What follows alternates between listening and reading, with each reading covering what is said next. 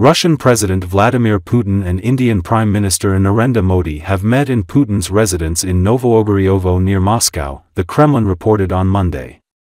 The two leaders had a walk around Putin's residence and sat at tea table. Kremlin has released relevant footages.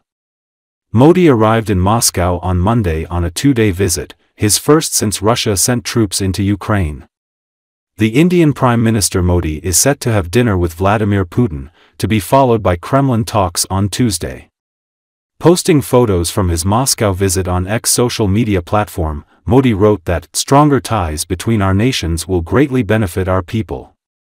Looking forward to further deepening the special and privileged strategic partnership between our nations, especially in futuristic areas of cooperation, he went on saying. Modi last traveled to Russia in 2019, when he attended a forum in the far eastern port of Vladivostok and met with Putin. The two leaders also saw each other in September 2022 in Uzbekistan, at a summit of the Shanghai Cooperation Organization bloc. It should be noted that the trade ties between Moscow and New Delhi grew stronger following Russia's invasion of Ukraine in February 2022.